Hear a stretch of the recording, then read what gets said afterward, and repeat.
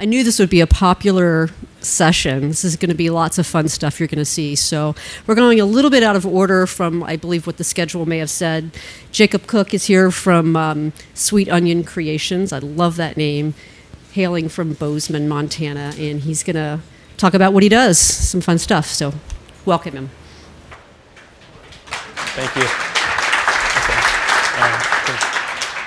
Thanks. We just want to say a big thank you to the SketchUp team for having us down out of Montana. It's been a blast the last few days. We've had a great time seeing what everybody's doing with SketchUp. What we're going to talk about a little bit is 3D printing. Has anybody in the audience seen 3D printing? All right. This is the most I've ever seen. This is great. So what we'll do is we're going to show you how we took the Googleplex last week. We downloaded this off of Warehouse and built it out on a 3D printer. And we'll kind of got a video, and I'll kind of talk you through it. A lot of people have already seen this, so it'll be kind of a little bit of a review probably. I'm going to talk a little bit about file formats for 3D printing. This can be a little bit kind of a messy area to get into, but I'm going to just kind of go over it real at a high level so you understand kind of how a 3D printer is using a SketchUp file. And a couple case studies of some stuff we've worked with some clients around the country. So the first thing we did, this was done up in Bozeman, and so we just went to Warehouse, and we just typed in Googleplex. Want to make sure you see it all start to finish, you know. There was actually two models of the Googleplex, one without the solar panels, one with the solar panels, and we thought the solar panels was a really cool idea, so that's the one we chose to build. So we're going to download that. And we are in Montana, so the internet is a little bit slow. Yeah, it's got further to go, exactly. So we just pull it up in SketchUp, and we're kind of looking through it. There's a couple issues, and I'll explain this in a little bit on how to fix this for the 3D printer. But you basically get an idea of what the layout looks like. And now this is how it looks like on our machine in the software before it goes to the printer. And we're going to start off here. And 3D printing basically works by assembling layers. So what we've done now is we're filming it, and you'll see it in different stages, but the very bottom is the base of the model, which is just basically a big rectangle, so it's assembling that. You can kind of see on the left-hand side there's the Google logo, and this is a little bit higher up on the model, and it's building some of the other buildings out, the walkways and stuff back and forth.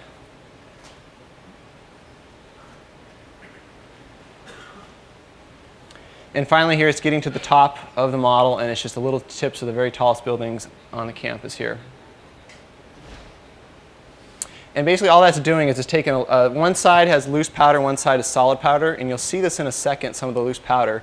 On the left-hand side is the box of loose powder, and it squirts the layer back, and then it traces out basically a pancake of that shape.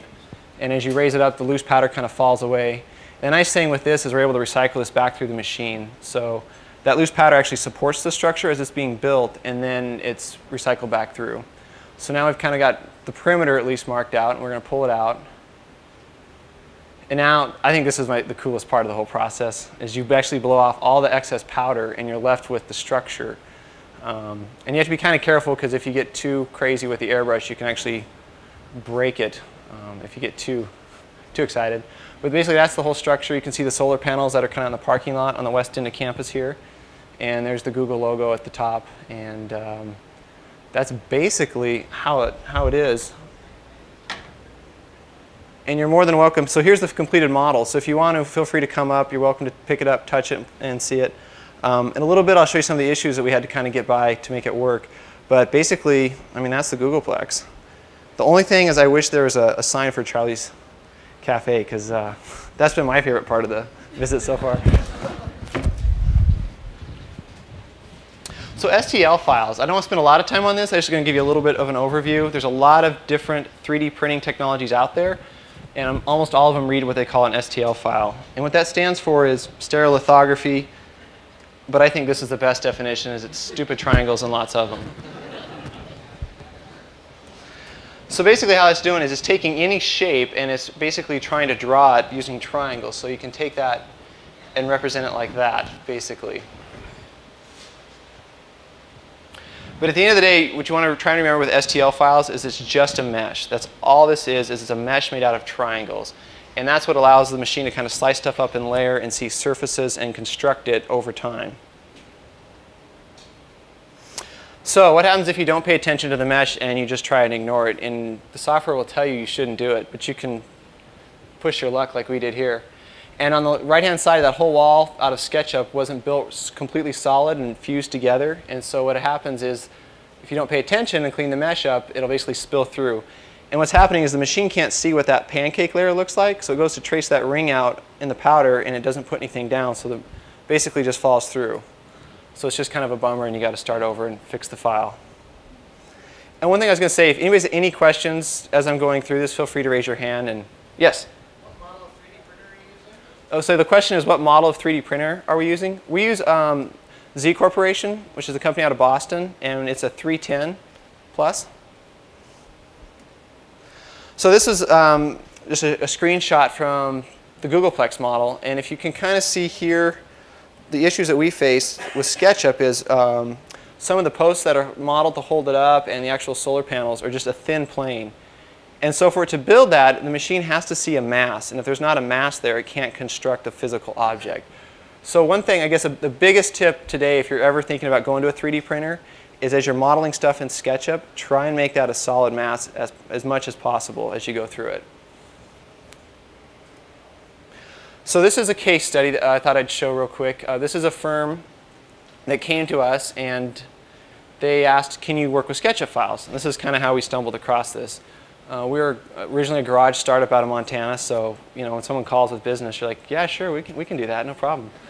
And we kind of hung up the phone, and it was like 6 weeks of finals in school all over again. But we figured out what they wanted to do was take this whole city of Jacksonville, Florida. A lot of it had been modeled and put up on Warehouse, and they wanted to basically pull that off and build a scale model. And it's kind of tough to get a sense, but this model is actually about 7 feet by 4 feet. So it's modeled about 1/1800th scale. And so we basically pulled them off. There's almost 1,000 buildings here, but all the major landmarks and everything were pulled off, and the roadways. And my favorite part is kind of the upper right-hand corner. You can see the cruise ship. That came right out of Warehouse as well. So there's another picture here you can kind of see. The model is painted different colors, so potential areas, new ideas, existing, everything like that has a key that kind of matches up with it. But the nice thing is, I mean, some of these structures would be almost impossible to make by hand, and they take forever to model in a traditional CAD package. And with SketchUp, it was a great way just for them to really get a bunch of concepts together really quickly. And so this is kind of towards the tail end here. This is the Disney Concert Hall, and I thought this was kind of a neat idea for what's really different for shapes that you can build out of SketchUp. And I'll show you a little bit of a video here. You can kind of get a sense. If you've been to downtown Los Angeles, it's really out there in terms of what else is around for surrounding architecture. And I apologize for the car sickness on the video. So basically, same idea. We're going to take that. It's been modeled by Google. We're going to on Warehouse. We're going to download it, and same thing. We're going to blow off the powder. I've got to show that again because I think that's the coolest part of the whole process.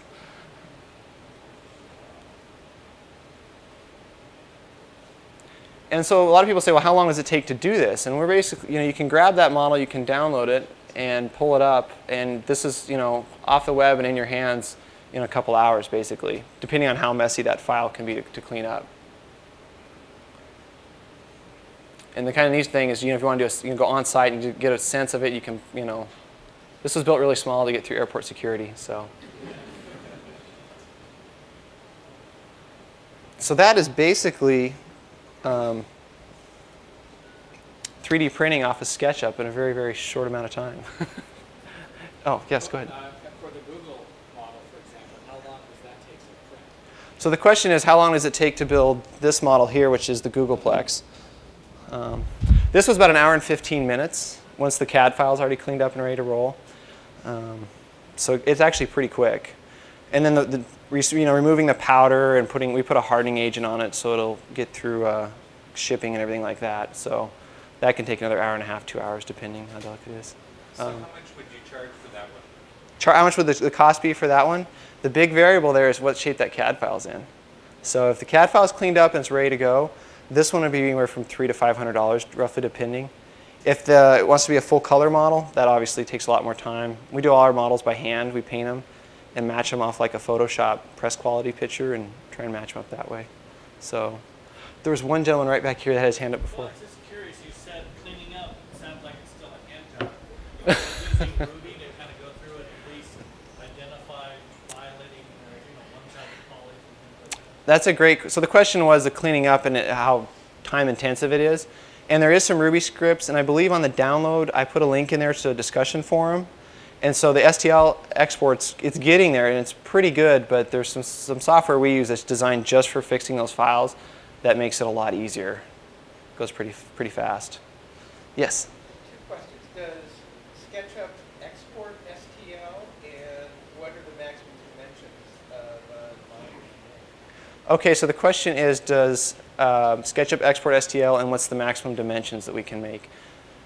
The Ruby script will let you export out as an STL file, I believe. We're able to just kind of grab that native SKP file and work with that. So we kind of go that route. And I know some people have been asking a lot about exporting out as an STL. I think the Go to School guys were talking about that. They've seen a lot of that on their forums. So I think it's going to be there for sure. And I haven't personally worked with the script that much to see how good the quality is coming out. And to answer your second question regarding size, basically you can set it up and put them together like a Lego set. So however big you want that model to be, you can just slice it up on the CAD side and assemble it as it comes out. What's And the biggest piece? the biggest piece is actually 8 by 10 inches for the machine we use, by 8 inches tall. So, any other questions? Yes? How expensive is this machine? How expensive is the machine? They're running around $30,000 for a machine. There's some open source stuff about how to do 3D printing that's going to, I think, probably come down. I've heard rumors on blogs that people are trying to, I can't remember the company, they're trying to get an application out for $5,000 for a desktop 3D printer. So I think there's definitely coming. Yes? If you're doing just a component piece, and you said that there's soft sand, and you have to build support structures to keep it up. If it wasn't like ground-based, wouldn't that just be something? So the question is, do you have to build support structures as it's getting built? There's other 3D printing processes where you do have to do that, and there's quite a bit of waste as a result. The nice thing with using the powder process is we don't have to do that, so that all that excess powder that you saw kind of fall away actually serves to support it as well as when it's in the build area. So that's nice. Yes? So how thin a wall can you end up doing if you've got a compound shape? That's a great question. So how thin is the wall that you can do? It kind of depends. Like, so this topography model, and it's up here if you want to touch it and play with it or whatever. If you can get around a 1/16 of an inch, you're doing pretty good. Like on the bottom of that one, if you want to make real thin walls, you want to have cut holes in it to drain the powder out and kind of leave it there so that that's not trying to push out. Once you get the hardening agent on it, you're pretty much good to go. So it can be pretty thin, but when I was blowing that powder off, if those are real delicate, that can take hours because you get too hard on a squirt and you gotta start over. So, yes? Do you use other RP methods? Do we use other RP methods? Currently to date we don't. We found that the powder process for architecture is the tolerances are usually within the scale, and the second thing is it's a little bit more affordable. Other RP methods, they'll be about 4 times the cost of this. So, yeah, seems to be most affordable for that. Any other questions? Do you have the ability to do characters? The ability to do characters. There's actually a company that is doing that. A lot of stuff out of Second Life. They're taking avatars and downloading those and doing them in full color. I think they're out of Seattle. I can't remember the name off the top of my head. But yeah, you can do that. We've kind of just focused on architecture and design and stuff, but there is people that are definitely doing characters. Yeah. If you have any other questions, my email is just jake@SweetOnionCreations. If something comes up, feel free to shoot me an email. And thanks for your time.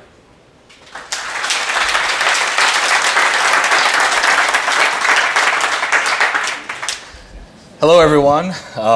Welcome to Cool Stuff for SketchUp. My name is John Martin, and I am Vice President of Product Marketing for Reallusion, and in charge of our iClone and real-time 3D animation software. What we're going to show you today is a little different than what many of you may have seen here so far. Just now that you know me, I'd like to know you a little bit. How many people in the room here are architects? Okay. How many people in here are in some sort of entertainment industry or content production? Yep. How many people in here have ever heard of the term machinima? Okay, cool, good. Excellent. couple more questions. How many people in here was SketchUp your first tool ever? I mean, first tool ever, right? Before you walked. Your first 3D modeling tool? Few? Okay, great. What I'm going to demonstrate to you today is iClone, which we hope can become your first 3D animation tool. What we've combined is the simplicity of approaching 3D modeling along with the animation capabilities of real-time animation inside iClone.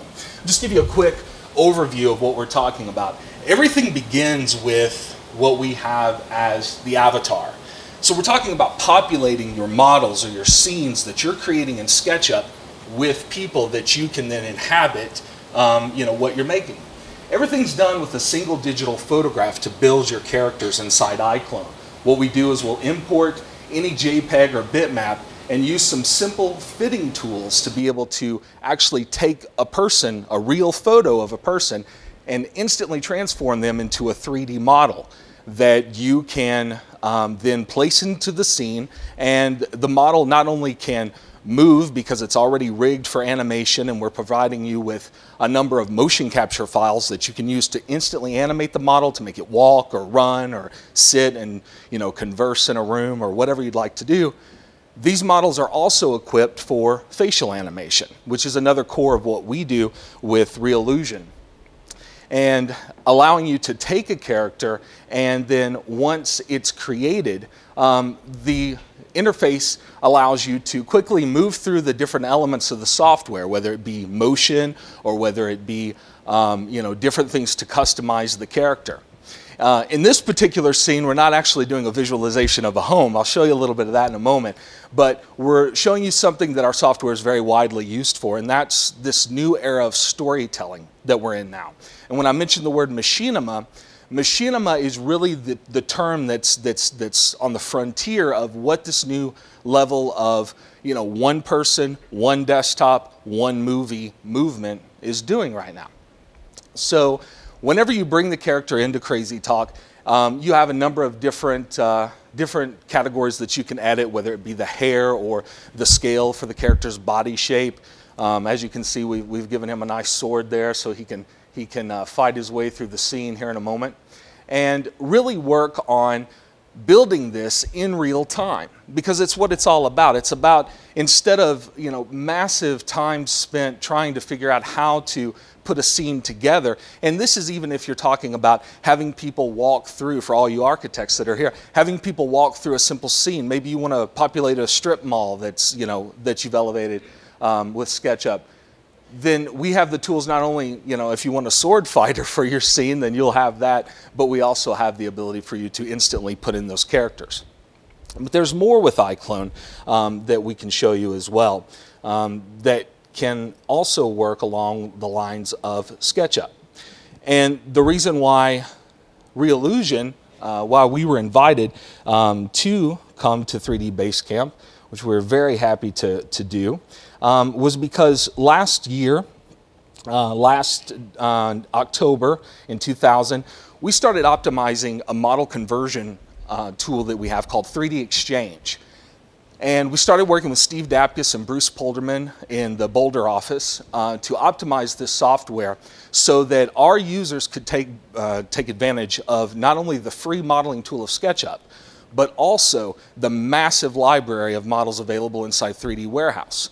Because our customers mostly are coming into animation and media production not from the modeling world, not from the construction or architectural world, but they're coming to it from the fact that their kids play video games, or maybe they play video games, or they watch animated movies and they say, I love that. Well, now they can do some things like that. So content is something that we were really challenged with to either build our own to create massive libraries, which we also do, or to be able to utilize awesome technologies like SketchUp to allow our users to create their models. Not only that, but we also have a competition on SketchUp, or on Google 3D Warehouse now, called Film the World. And so what we ask people to do is take this technology that allows you to search for a model and then be able to actually tell a story with it inside our animation software. So I'll just do a quick search here so you can see some of these.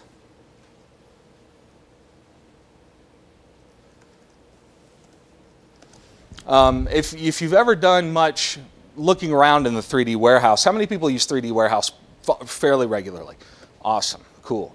This tool is absolutely awesome for our community because whenever they come in here, they can say, I want a city, or I want you know, a building, or whatever it is they might need for their scene, and then instantly be able to get that. And in this example, not only can they get that, but if they want to shoot on location in Denver, Colorado, in their virtual movie, they can do that just by going to the warehouse, finding some of the great buildings that have made inside or for the city of Denver, and then being able to just download that model and then put it into our software. So we'll download the model directly from 3D Warehouse, and then that gets brought into our model conversion tool called iClone 3D Exchange. Now in 3D Exchange, what happens is this. You can adjust the smoothing of the model. A lot of times you'll get a lot of models that have faceted edges and that sort of thing. You can smooth the model very well here. You can also change things like the specularity of the model. You can change the glow or the glossiness, the opacity. You download a car. Most cars in the 3D warehouse have opaque windshields. We want to put characters inside those cars for iClone. So what we do is we'll take that car and we'll change the opacity on the windshield, and obviously our characters then can sit in it and the camera is able to see it. So we could take a model like this, and although we really love the data from Google Earth, it's something that normally what we'll do is optional. We can take that out, and then we're left with just the pure model. And we can go ahead and export that as a prop for our library inside iClone.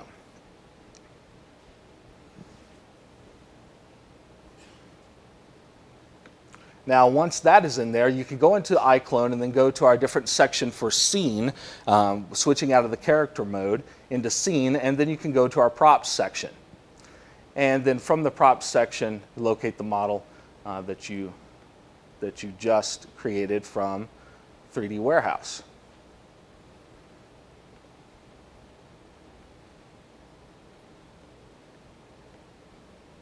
And then we can put that into the scene. Now once that's in iClone, what more can we do with it?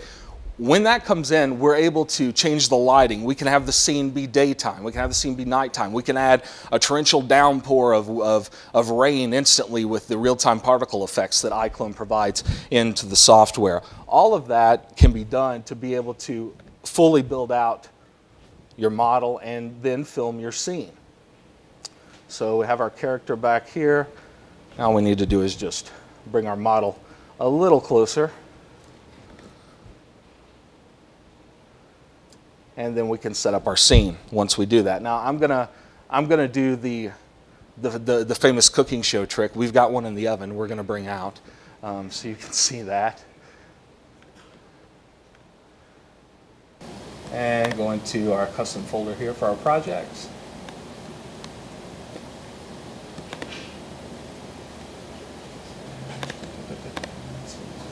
Props, template.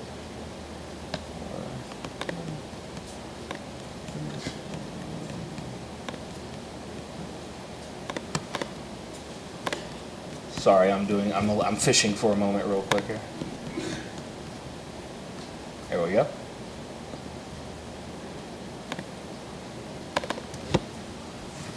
So what we did is we actually went and because so much of Denver has been modeled, it's really fascinating to look and see. I lived in Denver for a number of years, so for me it's like getting a chance to kind of go back home again and look around.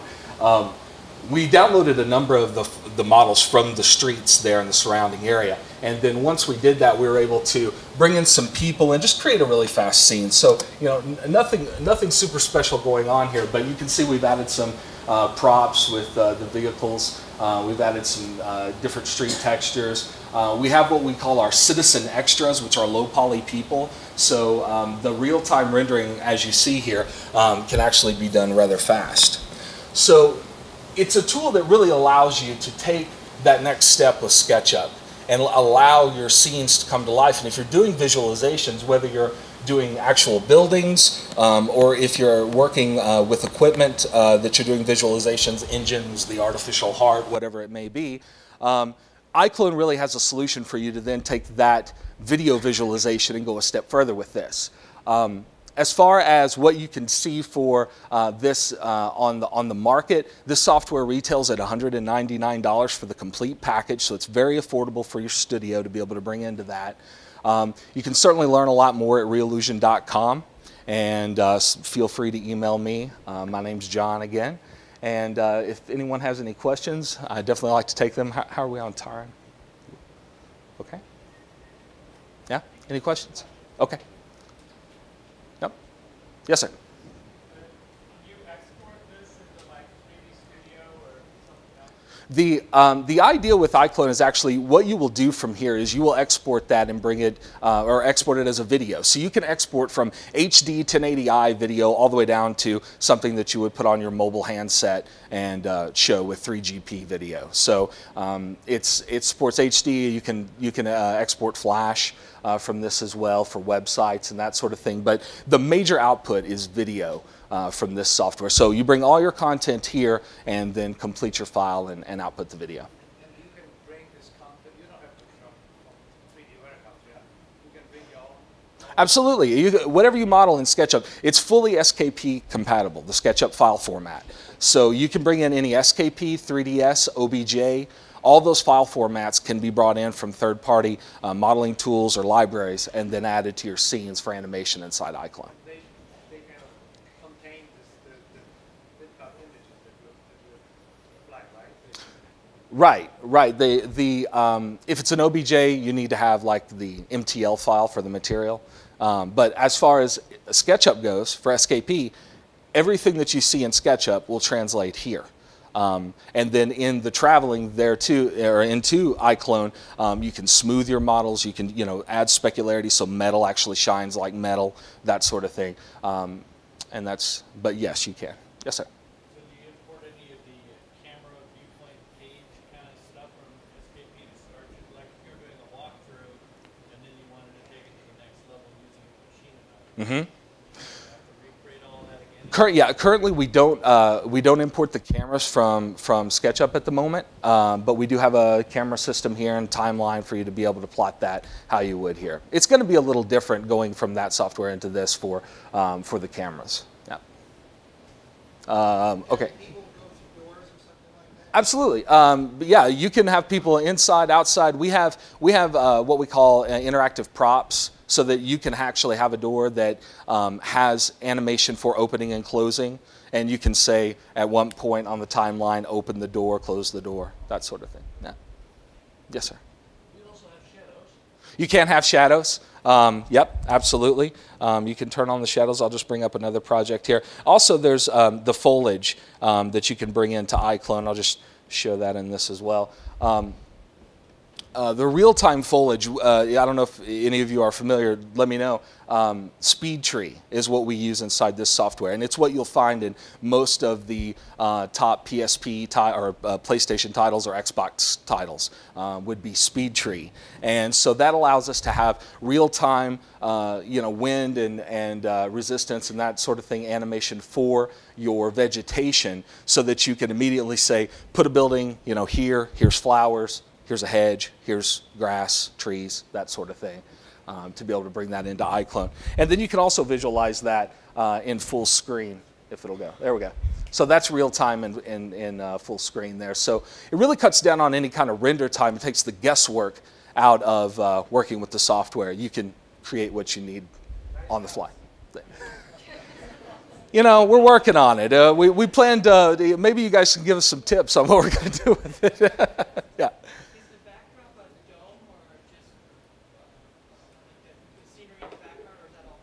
Okay, is the backdrop a dome? It is. It's a sky dome, and so we do the sky dome in that. It's also able to be animated, and then we have atmospherics that you can add for fog.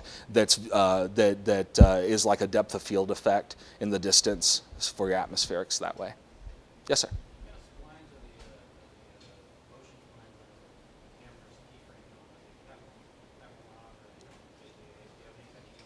Right.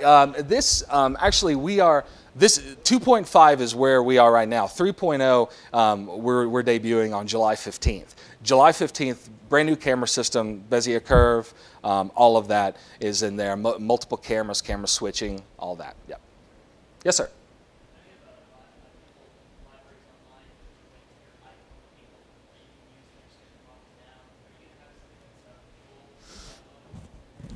We do actually. I'll show you real quick our home inside Google 3D Warehouse.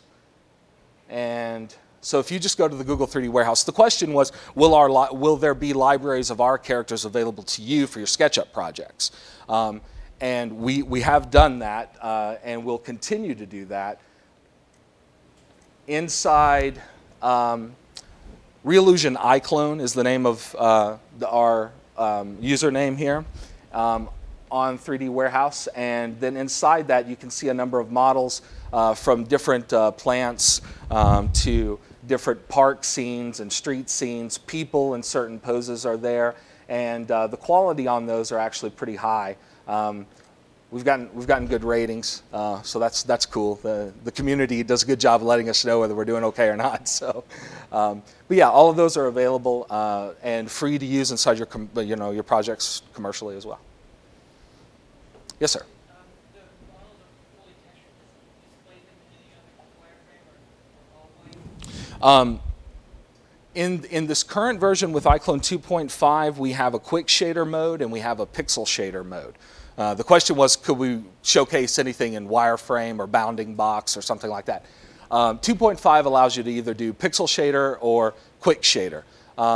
The iClone 3, like I said, that we're debuting in July 15th, has wireframe, bounding box, quick shader, vertex shader, and pixel shader, all as options. How long does it take to render a scene like that? A scene like this actually doesn't take very long at all. The rendering is really fast with this because you're dealing with optimized optimized scenes already. So these scenes are really optimized for lower poly count to begin with. If you bring in a massive model in there, obviously render time is going to slow down a little bit. But the rendering engine is actually quite fast here. Yes, sir.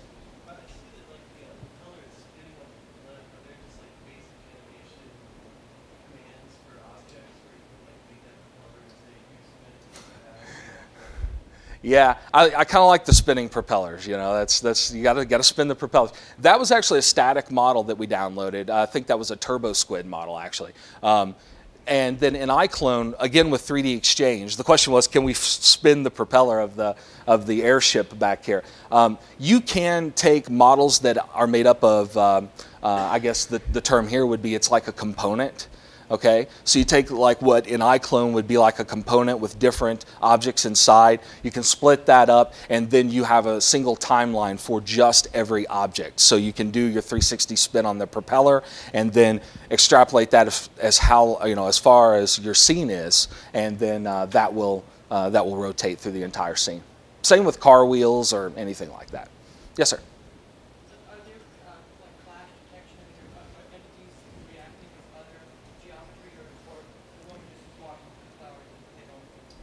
Right. The question was, is there collision? In the current version, there is not collision at the moment. In fact, you just saw she passed through one there. There is no collision at the moment. In the iClone 3 release, we have added collision. So you decide what is collidable and what is not. So you'll decide what is terrain, what is able to have collision. All of that is up to you. Checkbox is really what it is in the next version. So I think that's probably about my time. So thank you all very much. If you have any further questions, definitely feel free to ask me. The software, again, you can download a free trial from reallusion.com. And thank you very much for your time today. Enjoy the rest of the base code.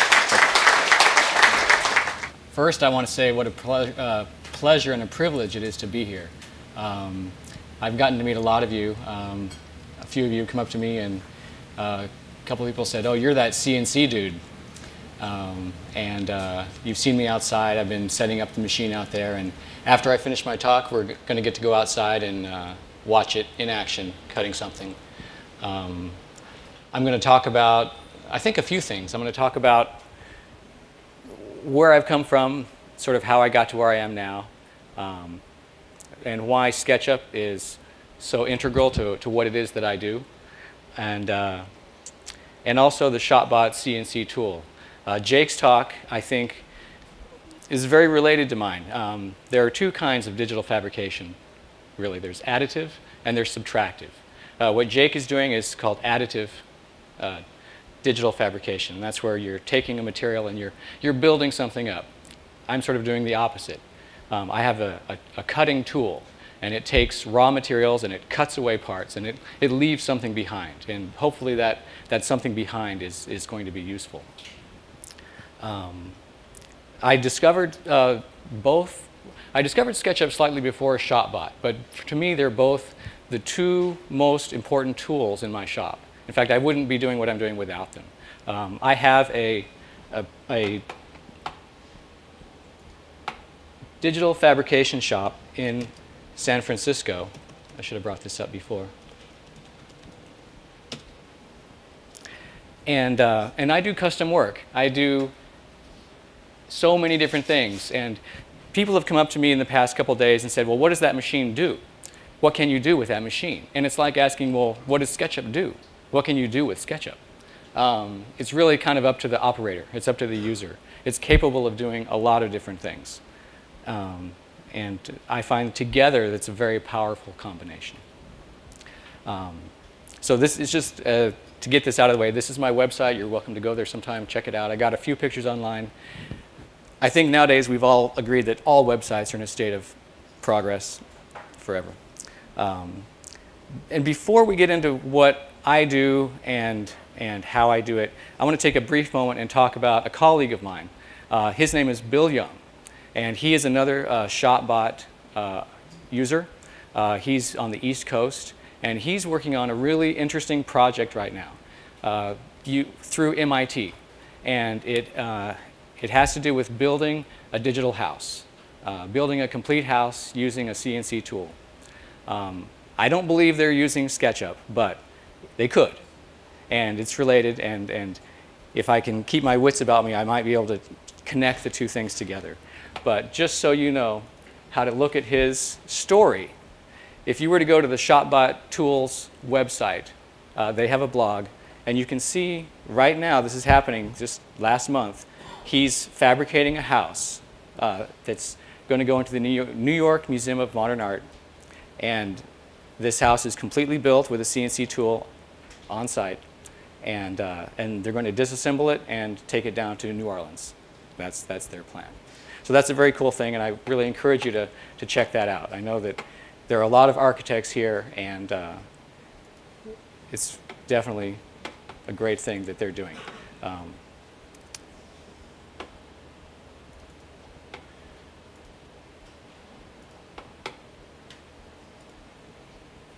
So this is my tool. It's kind of like the one outside, except it's bigger, and it's a lot dirtier. And this picture was taken a long time ago. It's basically when I first got it. Those are cabinet parts. There's nothing too exciting about them. But it's neat to be able to stand there and drink a cup of coffee while it does the work. And the white pipes down here, that's a vacuum hold-down table. That is really key to being able to use a CNC effectively. Having to screw material down or clamp it down, it's really inconvenient. And with this, I can throw down a sheet of plywood, I can turn on the vacuum, and you have 14 pounds, or well, that's the ideal, per square inch holding that material down. And so you can cut those parts, and they don't move. In fact, the real art and science of using a CNC machine is material hold down. The cutting is the easy part. It's like, if the parts move, they're not going to be right. So this was just a little picture we took. One of the largest things that ever landed on my machine was this slab of acacia. And it was, started out as 4 inches thick, weighed over 500 pounds. And it became a table for a very high-end client who financed it. We surfaced it. We pocketed the wood. We did a lot of work on that table, and this was probably a year ago. It only sold. It was in a store for quite a while, and it just sold for $20,000. It's a beautiful, beautiful piece of wood, and it was a real pleasure to work on. In addition to doing that work, they had an enormous crack right down the center, as you can see, and I was able to cut butterflies, like bow ties out of wood, and also cut a template that the other woodworkers used to route the hole for those butterflies to go into. And so that crack was sewn up. It looked like a giant zipper, and it's pretty cool. Now, yes? Why did you cut those pockets on the shop block? Well, because we could, and it was more convenient. No, I'm sorry. I didn't cut the pockets on the shop bot. Oh, I know. Yeah. Why not? Okay. The woodworker, he wanted to take the time to place them by eye. So I gave him the butterfly, and they were all different sizes of butterflies, and I gave him templates for each one. And so he used the templates, and he was able to place them so that they fit with the figure of the wood. And a lot of people feel that moving towards digital tools takes away the artisanship of woodworking, and it's not really the case. So most jobs that come through my shop go through SketchUp in one form or another. I don't always do my tool pathing in SketchUp. Tool pathing is when you take a design and you convert it into a cut file, something that the machine can understand. In the beginning, when I was just starting up, I used SketchUp a lot more for that. But as I've gotten more sophisticated and I haven't had time to continue to work on the software that I was using for that, I've had to use some other third-party software. For this project, I did use some of my own scripts, basically SketchUp Ruby scripts, to do the tool pathing. This was a architectural model. It was like, as you can see, 3 feet by almost 3 feet and 2.5 feet. And each of those layers was 0.05 inches thick. And they needed it in 3 days. And so I was able to mill those contours out of sheets of material and then layer them up.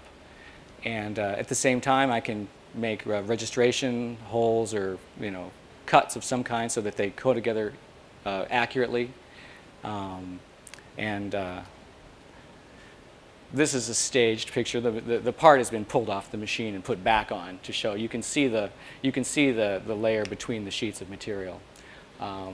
But they were really under the gun, and we were able to make the part for them over Memorial Day weekend. And I don't know if they got the job, but they've got their fingers crossed. I do molds. This is a mold for a chair. The Bay Area is ripe with designers. There are a lot of successful designers, a lot of aspiring designers. This was a mold that was used to make another mold that then was used to make a chair. And you can see it's made of many layers. I think I ended up going through 14 sheets of material to make it happen. But the chairs are beautiful. They're little comfortable egg-shaped chairs with foam.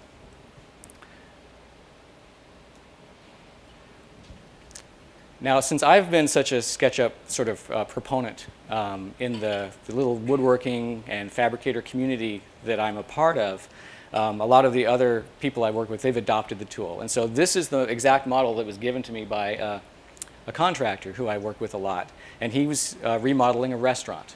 And so he used SketchUp to design this restaurant. And I played a part in some of this. I cut out a lot of parts for the benches that you see.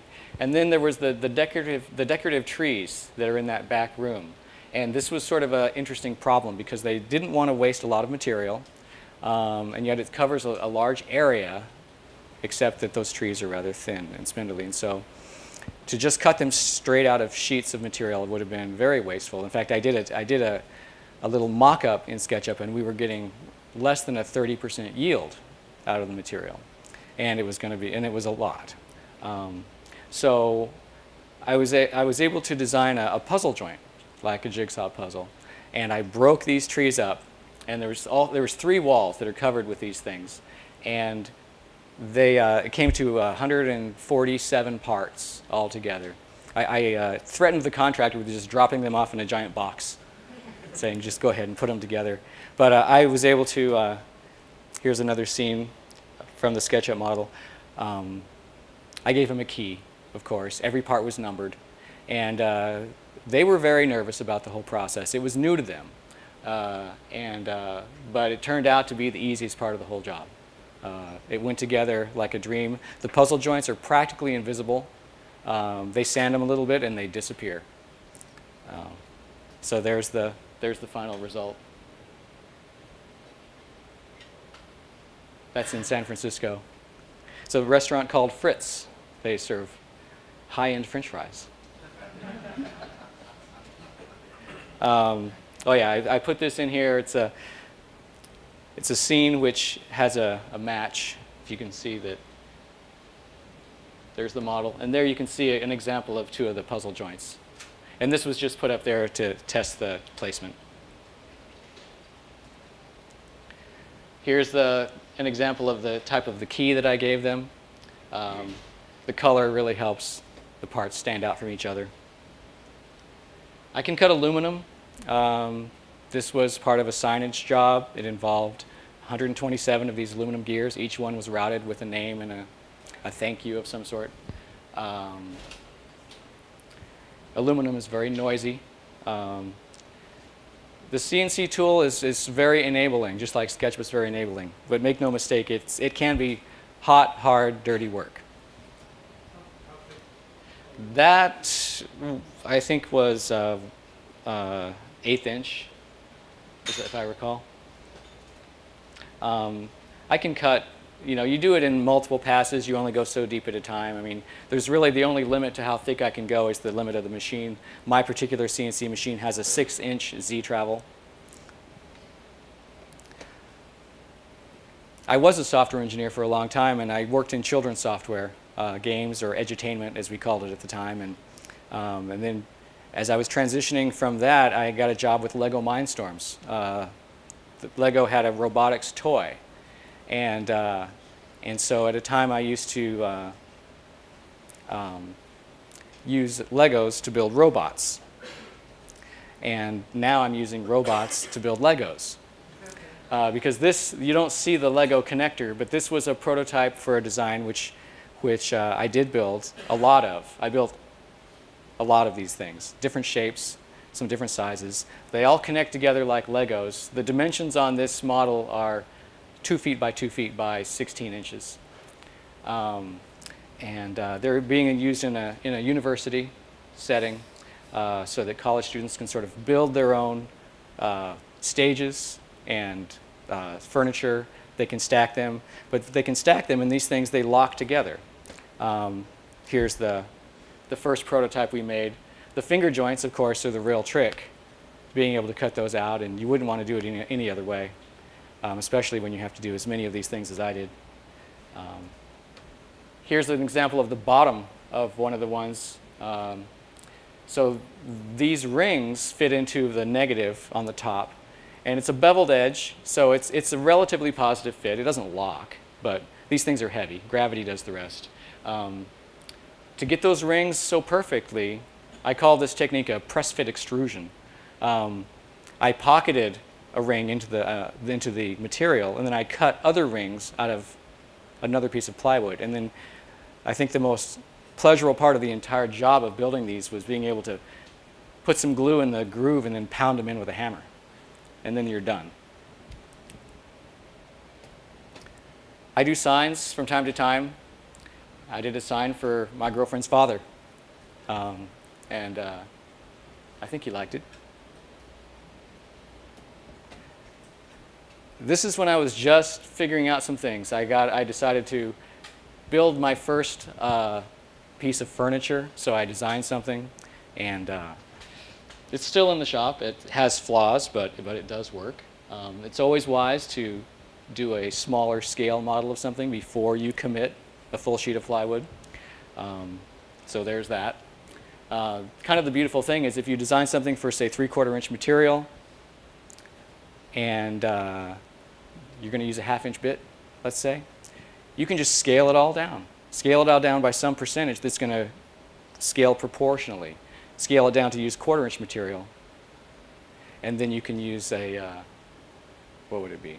Well, maybe that's not the right bit size, but you can find the right bit that would use the exact same toolpath, and you can build the scale model without having to change anything. There's a little layout in SketchUp. This was used to produce the toolpath. There's the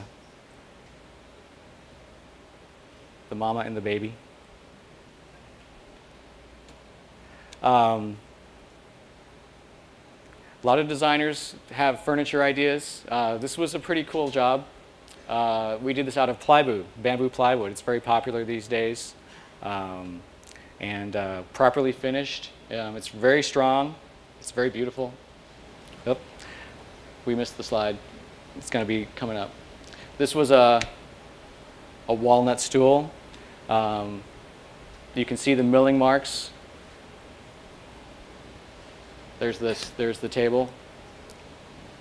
So from there to there. Notice how the faces look paper thin. That's because those holes were cut from the inside with the V-bit. You may have seen I was doing something yesterday with the V-bit. I was carving a map of the world, and so they bevel inwards. I needed some stairs for my shop. In my shop, there's a drop. It's like almost a 4-foot drop off the street. And when I moved in there were these giant crates that were used. And people started coming in more and more. It seemed dangerous. So I was able to design these stairs basically so that they slotted together like a toy. And you can kind of see in the background the way that they were cut out from a sheet. And there they are.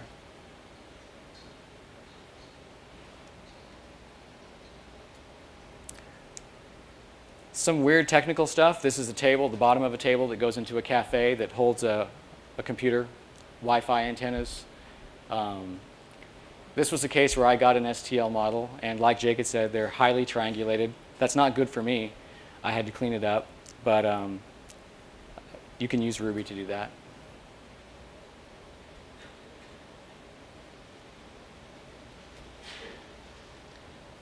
Recently, I've been getting into some really fun stuff.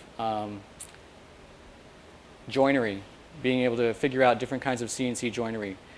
I think of a lot of these techniques as patterns. I know that in software and in architecture, patterns play a big role in the language that you use to describe things and to manage the complexity that can arise. You know, when I was a software engineer, I was first introduced to patterns through that, you know, through software architecture. And it was only later that I discovered Christopher Alexander's wonderful book, A Pattern Language. And I've read that book, and I think it's a wonderful thing. And when I do build things that go to a larger scale, I think I like to try to incorporate a lot of what's in there. I think my philosophy in terms of building is I like to think of myself as if I could be a combination of Buckminster Fuller and Christopher Alexander. I think that would be a powerful pair. But this pattern is a type of joinery. This is a this turned into a long piece of walnut that was part of a table. It was a part of a table leg. And it's a kind of a cut that you couldn't really do any other way, not efficiently. But the woodworker who had asked me to design the joints for his table was ecstatic. And the thing basically put itself together. Now here it is on the machine. This part is a little bit of a tricky part. It involves double-sided machining. And so the machine can only cut from one side at a time. If you're going to cut the top and the bottom, you've got to be able to flip it over. And then you have to be able to register it perfectly. And that can be a challenge. But what you do is you use the tool to help you. You use the tool to cut the jig to hold the part. And so those little blocks of MDF, actually it's LDF, it's lightweight, cuts really easily. Those were cut with the machine. First I have the machine kind of just scribe a ghost pattern into the spoil board so I can see where the kerf is supposed to be. And then I can screw those blocks down so they overlap just a little bit. Then I run the file again, and now it cuts them to the perfect size. So I can cut one side of the part, flip it over, cut the other side. That's a technique I use all the time. Here's a texture. This was actually designed in SketchUp, although it wasn't a what you see is what you get kind of design. I just used it to create it was a sinusoidal line, because in using a ball nose bit, following a sinusoidal line in which there's two parallel lines that are offset by one period, I thought you might get a cool sort of wave pattern, and it's neat. It's been on I've had that on my website for a while, and then I've had multiple requests to duplicate it in various forms.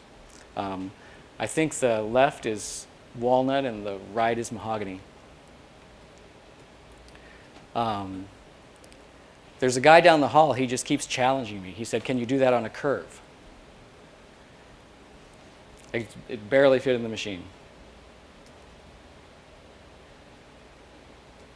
And there it is. We're getting close to the end. Now, I was facing the other direction now. How many architects are in here? It's a lot. Well, I don't have any background in architecture, but I do like to build things, and I do like the idea of building structures, and I've had this passion for a few years now for being able to take simple geometry that you can combine in different ways to build something larger, but which uses modular components. And so my first endeavor, I don't know if you guys are going to think this might work. I'm thinking that maybe Cameron Sinclair could use this design for some of his humanitarian relief. But there's a structure that I made some time ago. It's a stellated icosahedron, and I wish I could do it again today, and I may, because I did that one with a skill saw in my garage. The thing weighs about 400 pounds and takes maybe 6 hours to set up, but it was quite a process. I've gotten a little bit better, I think, although I still have this sort of idea that it's possible, and in spite of the fact that I think that everybody understands that geodesic domes have a place, and that place is not all over the world. There's another family of geometry that is actually powerful. Kind of like geodesic domes are powerful, but it's even better. It doesn't involve fivefold symmetry, which, if you think about it enough, that's really one of the dome's downfallings, is that the fivefold symmetry is an unnatural form for human beings to deal with. There are no vertical walls. It's really hard to deal with the angles. It's really hard to deal with the measurements. It's very strong. There's no doubt about that. So maybe there's a middle ground. And there's some other people who've tried this, and they call them zomes. It's another kind of structure. And so I built one. You could call it a knockdown structure, but somehow I don't think that's a good name. Because this comes apart and goes together. It basically snaps together. It's like a dome, but you notice that those are rhombuses, and they're not triangles. And that's a big difference. The bottom ones are squares, and then they become more elongated as you go up. At any point, it's easy to create a horizontal surface. At any point, it's easy to create a vertical surface. Another interesting thing in the way that this form diverges from geodesic domes is you could take those panels and maybe buy a couple more, and you could build something bigger with the exact same panels. The only thing that has to change is the angle at which they meet. You can't do that with the dome. These are pictures from Golden Gate Park in San Francisco, just a few blocks from my house. There we are, putting it together. This was version 1.0. There is a version 2.0. It goes together a lot easier.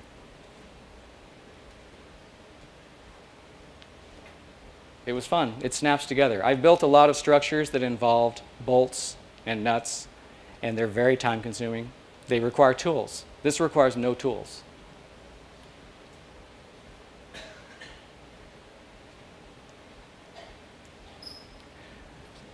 Last October, the Maker Faire was happening down in Austin. So I trucked that thing down there after I'd painted it and set it up.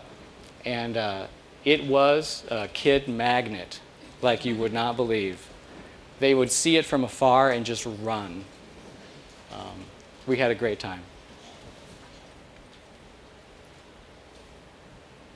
All right, so that's the little show and tell portion. Now what I want to do is I'm going to taunt the demo gods by trying to do a real-time demonstration of one way in which I would use SketchUp to take a design and create a tool path and then cut it out. And we're going to all be able to do that if you want to follow me down there. I've got the machine ready. There's a little bit of Julia Child going on here. I did do this earlier. I have pre-cut the form, although I didn't cut all the way through. When I measured the material, I measured it at 5/16. It's actually a 32nd thicker, so I cut it, and there's a 32nd of an inch left down there. And so when we go down, we're just going to finish it off. But I'm going to regenerate the toolpath from scratch here. And so what we're going to do,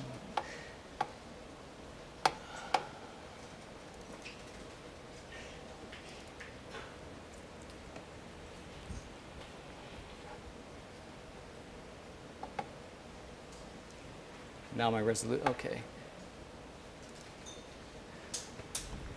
This is partly courtesy of Bill Young. Bill Young has already modeled a ShopBot buddy, just like the one that you have, that we have downstairs, and it's up in the 3D warehouse. So today I grabbed that and I brought it in to SketchUp and saved the file. But on top of it, I added one of my features, this green and brown table. That's a particular component that I have, and it's a nested component. There's a few parts in there, and it's integral to what I'm about to do. The Ruby scripts won't work without it. I'll give you all the caveats that this process is very restricted. It's very limited. The scripts that do this will only work when I run it. They'll only work. They'll only work for very well-behaved models, simple models. Toolpathing is a difficult problem. By well-behaved and simple, or you could say proper models, all of the components have to have enclosed volume. Every face must face outwards, and the coordinate axes of each component must define how the part is going to lay down on the table to be cut. Which side is up, which side is left, which side is right. I'm not going to go into the details of how you would do it properly. The source code for all of this is up in the Google Code base. Is that what you call it? Code.google.com. If you search for Zomatic or Zomaticam, I called it Zomaticam. In CNC, there are two terms, CAD and CAM. I'm sure you all know CAD, computer-assisted design. CAM is computer-assisted machining. And in my world, they go together. They're almost synonymous. So anyway, we've got this ShopBot buddy, and we've got the special table set up. And I'm going to go up to the 3D warehouse.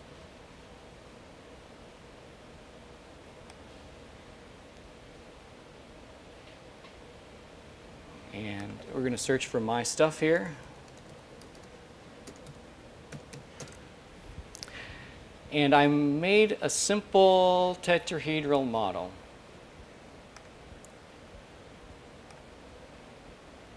And there it is. Let's just put it right here. You can put it anywhere. So when it's selected, under the plugins menu, if you've been, oops, see, what is that?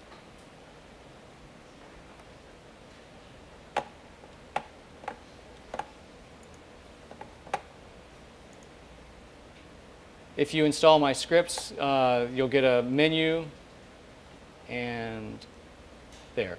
There's a lot of options. You can kind of do this piecemeal, or you can do it all together. I'm going to go ahead and do the full thing because I think that's where the real power lies. Say, I'm going to transform this model directly to a part file.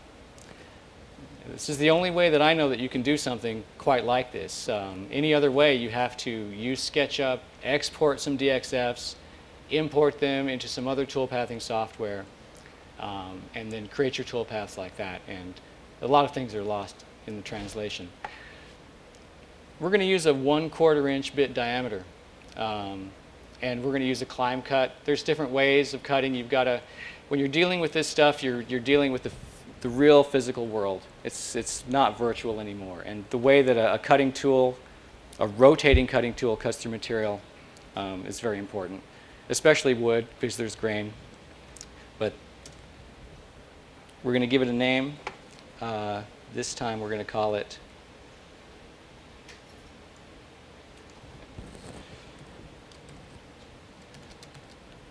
"3D Basecamp."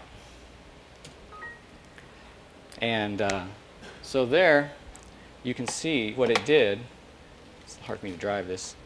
Is it laid out the parts on the table just the way that I want to have them cut out, or it did an attempt at nesting. I wouldn't call this a very good nesting routine, but it did do something, and it generated a file, and that file was saved into a folder on my computer with the name you saw. And it's ready to go. In fact, I just overwrote the file that I used earlier, so it better work. I think that's about it. Before we go downstairs, does anyone have a question?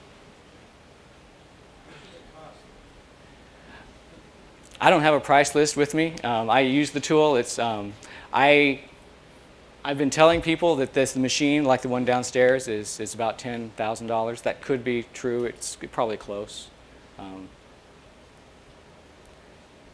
It's of extreme value for what it does. Yes, sir. Are each one of the parts separate components and nesting components? Yes. Inside the SketchUp file? Yes. Yes. Inside of here, I can show you if we edit this component and we edit this component. You can sort of see the green axis and you can see the blue axis. The red axis is running along the outside edge of that strut. And so since blue is up, you can see that's why that part laid down flat on the table. Yeah. Now, otherwise, I mean, how would it know? How would it know the intention? Anyone else? Yes, sir. When you're building something what has a round shape, how do you get rid of the segments? You make them small. There are built-in commands within the control software that runs the tool that will do very accurate arcs and circles. Some toolpathing software outputs those commands when it knows that you're dealing with the curve. But I find that if you make the segments small enough, and generally any circle with 360 segments, you won't, at least with the types of materials that I cut, you won't perceive the segmentation. Many times when I import things from AutoCAD, they're highly segmented, and I have to fix those things because the curves are gone, and it's just a really heavily segmented curve, and that's not what the intention was. I know with a laser cutter, Yeah? every segment has an end point and a starting point. So the laser has to start up and shut down at the end and start up. Oh, is that right? Yeah. Yeah. So that increases the time as well, yeah. Yeah. With the machining tool like this, almost every part has to have a closed loop. So it's not going to do anything unless it's dealing with the closed loop to begin with. You can have disconnected segments within your tool path, but for any part like this, that would not be the case. Anyone? One more, yes? Can you make it like a chain link or with a different type of bit for creating interlocking shapes that Can you, the question is, can you do a chain or a chain-like linkage out of, let me ask, out of a single piece of material? Yeah. So It could be done, but it would be a trick. Yes. I mean, you'd have to do some cutting and rotating and cutting and rotating. The machine can only really cut from one end at a time. The ShopBot also makes what's called an indexer. It's like a digital lathe. And depending upon what you're asking, it could definitely do that. It can do barley corn type shapes, pineapple type shapes. It can do through cuts and twisting. I have some examples in my shop of twisting wooden balusters, things that you wouldn't ever really see.